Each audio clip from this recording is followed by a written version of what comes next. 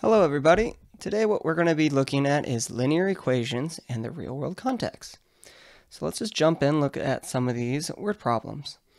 So it says Jackson scored 98%, 87%, 92%, and 92% on his first 4 math test. What score must he earn on the 5th test to have an average of 63% in the class? So what we want to do, this is an average problem. So to find average, we take up all the scores and divide it by the total. So far we know he got a 98, he got an 87, he got a 92, another 92, and it says what does he need to get on his 5th test? We don't know what he's going to get, so we're going to put X. And to find average, what we do is we divide by 5. And he wants his average to be 93%. So this is how we set these ones up. So the first thing what we're going to do is I'm going to add up all the test scores. So I'm going to have 98 plus 87 plus 92 plus another 92. And that's going to give me 369. So I'm going to have 369 plus x all over 5 is equal to 93.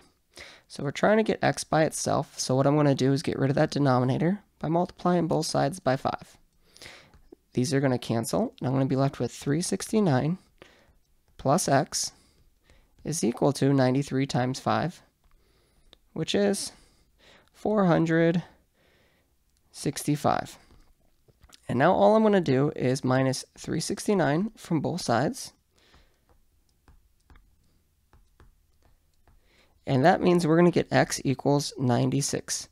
So this student Jackson must get a 96 on the next test to have an average of 93%. Now H problems are going to be popping up all the time. They're a little tricky, but this is the general gist of it. One person is always going to have their age manipulated. It's going to say something like 2 times this person's age or 10 less than this person's age. Something like that. So, and then one person whose age is not going to be affected. So let me show you what I mean by that. It says Michaela's age is 10 years greater than half of Jackson's.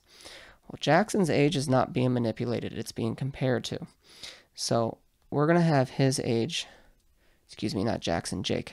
So Jake's age is just going to be X. Now Michaela's age, that's what we're going to mess around with. So it says Michaela's age is 10 years greater than half of Jackson's. So if we take half of Jackson's and Michaela's age is 10 years greater than half of Jackson's. So greater than is going to add 10 to it. So this is Michaela's age. Now it says if the sum of their two ages is 55, how old is Michaela? So the sum is addition. So what we're going to do is take Jake. We're going to take Michaela, and we're going to set this equal to 55. So when I have this, it's going to have 3 over 2x plus 10 is equal to 55. I'm going to minus 10 on both sides. And then I'm going to get 3 over 2x is equal to 45. Now, there's a few ways to solve this. You can easiest way, most efficient way is multiply both sides by the reciprocal. So these cancel and you're left with just x. And I want to do 45 times 2, which is 90, over 3, which means x is 30. So now I have Jake's age, but that's not what the problem's asking for. It's asking what is Michaela's age. So I'm going to look at this problem. And where that variable x is, I'm going to actually plug in 30 for x. So I'm going to have 1/2 of x, 1/2 of 30, plus 10. And so that will be 1/2 of 30 is 15, plus 10, which means I'm going to get an age of Michaela, which is 25 years old. All right, so the next one, it's saying at Discovery Preschool, parents who have 2 students enrolled get a discount on the second child. The second child's tuition is $10 less per day than the first child. if Tess has her 2 children enrolled for 5 days and her total bill is $200, how much does she pay each day for her second child to attend? So let's go ahead and look at this. First, let's focus on the first child. That's just going to be X. We don't know how much this child costs, but it's just the first one and nothing's being manipulated to it. Now the second child, it's the cost of the first child, but he's $10 cheaper, so we're going to minus. So that is the second. And that makes sense. We don't know what the first child costs, but I know the second child is just $10 less than the first child.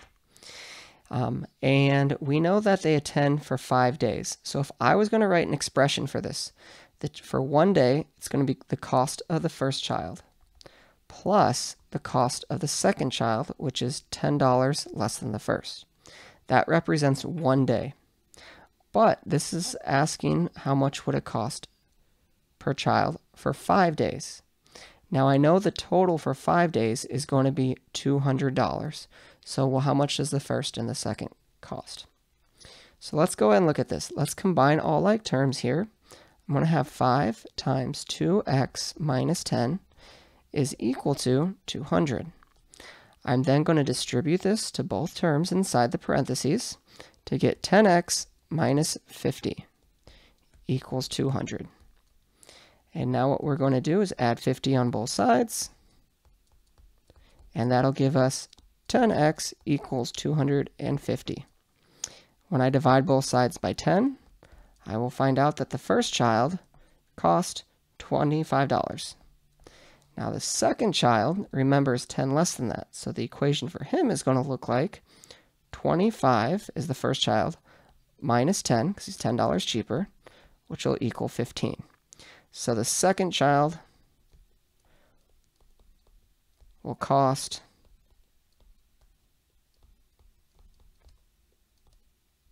$15 per day. All right. Now the next one's a money one. The money ones are going to appear all the time. And it's basically a basic formula where we want to find out how much money he has in quarters, nickels, dimes, and it has to add up to a certain amount. So on a very basic format, we know that nickels are 5 cents. And I know if I add my dimes, those are 10 cents. And if I add my quarters, which are 25 cents per quarter, that's going to add up to $11.25. Now the thing is, we don't know how many nickels, dimes, and quarters we have. So let's go ahead and see what more information they give us. So it says she has 3 times as many nickels as dimes. So she has 3 times as many nickels. So nickels is equivalent to her dimes, but if she times her dimes by 3, that's how many nickels she has. All right? And 5 more quarters than dimes. So if we want to figure out her quarters, we take her dimes and add 5 to it. Now what we want to do is see if we can plug in to our formula over here. If we can plug in anything. Well, I know nickels is equivalent to 3 times the amount of dimes, and I know quarters is dimes plus 5. So we can actually plug in or substitute those values in to have 0.05 times 3 dimes plus 10 cents for the dimes plus 0.25 dimes plus 5 is equal to $11.25. Now there's a few things we can do here. We can treat these just like decimals and distribute, which can get a little confusing. Or what we can do is we can go ahead and clear the decimal, do a decimal buster, by multiplying each term by 100. So let's go ahead and multiply each term. Now remember, terms are separated by plus and minus signs. So I'm going to multiply that by 100, this by 100, and this by 100. Now some people may be wondering, why am I multiplying just this whole thing? Because there's a plus sign right here. It's because there's a multiplication sign separating these two, therefore it's still one whole term. So what this is going to give me is 5 times 3d plus 10 times d plus 25 times d plus 5 is equal to 1,125. So when I go ahead and distribute, this is going to give me 15d plus 10d plus 25d plus 125 is equal to 1,125. So now when I combine all my d's, I have 15, another 10, another 25. That'll give me 50d, because 15 plus 10 is 25. 25 plus 25 is 50. So 50d plus 125 is equal to 1,125 minus 125 on both sides, which will give me 50d is equal to 1,000. Now all I'm going to do is divide both sides by 50.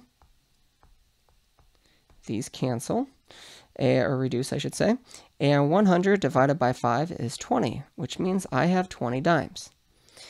So it says, the original question says, how much of each coin? So we got to go ahead and plug these back in. So I know the nickels is 3 times as many dimes, so that means nickels is 60. And I also know that quarters is her dimes, 20, but it's 5 more than her dimes. So for her quarters, she has 25. So there we have it. She has 20 dimes, 25 quarters, and 60 nickels. All right, guys. Well, that wraps up today. If you have any other questions, please feel free to email your teacher.